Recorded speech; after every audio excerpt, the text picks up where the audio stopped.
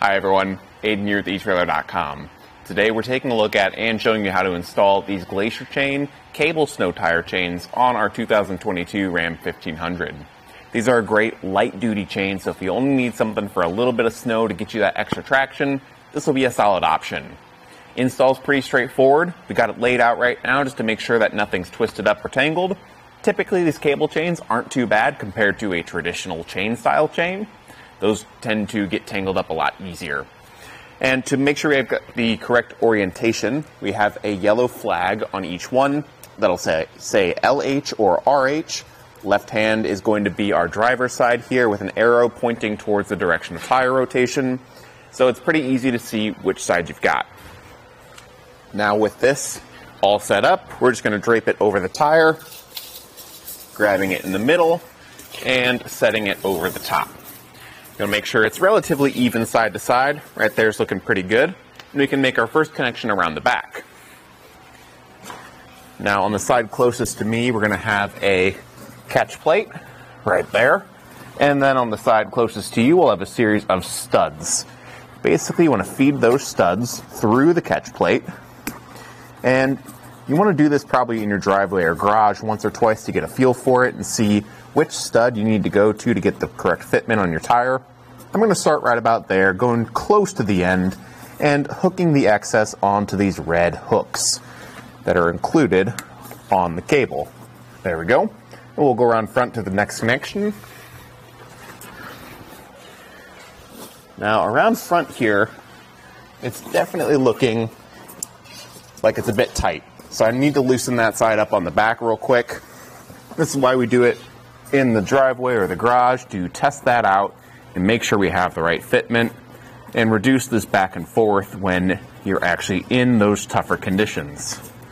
So I'm going to loosen this up quite a bit, probably only go onto the second or third stud, rehook it, and then go ahead and come to the front, feeding the studded link through the catch plate here, right like that. It's still a bit tight.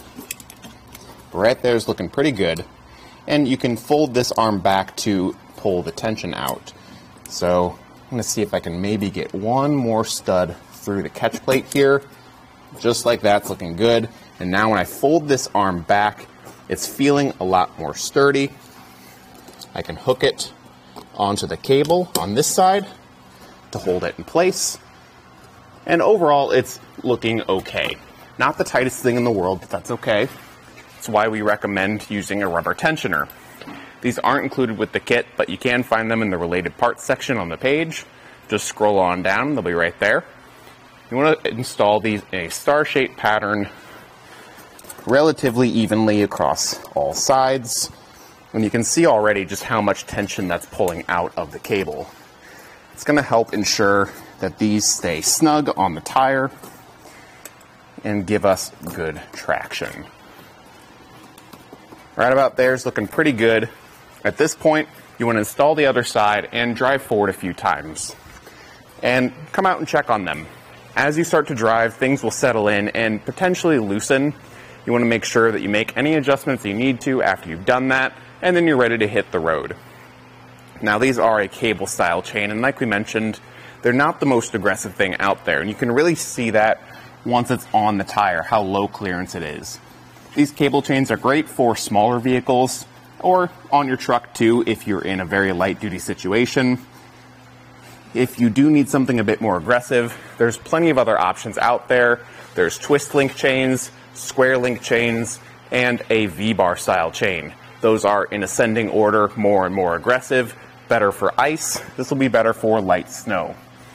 The rollers over top the cables here are going to give a little bit more height, and they're going to be a low carbon steel construction. That low carbon steel is a softer metal and might not hold up as well over a long period of time, so just be mindful of that when you are picking them up. And as far as the bag they come with, it's not my favorite thing in the world. It's definitely more durable in terms of material than the canvas bags a lot of truck chains come in, But the problem here is it's really hard to get these cable chains rolled back up into this small shape. It comes in a pair, so it's hard to get them both back in here. For me, it's more hassle than it's worth. I'd just pick up a plastic tote or something to keep them in. It's going to be more durable and water resistant anyway, and it's just easier to use. But if you're looking for something that's either just something to keep in the car to make sure you're road legal in certain states, or something to help get you out of a tough spot if it's just light snow, this will be a good option. If you need something more aggressive, check out the options I mentioned earlier. Otherwise, that'll do it for our look and installation of these Glacier Chain cable stowed tire chains. Thanks for watching.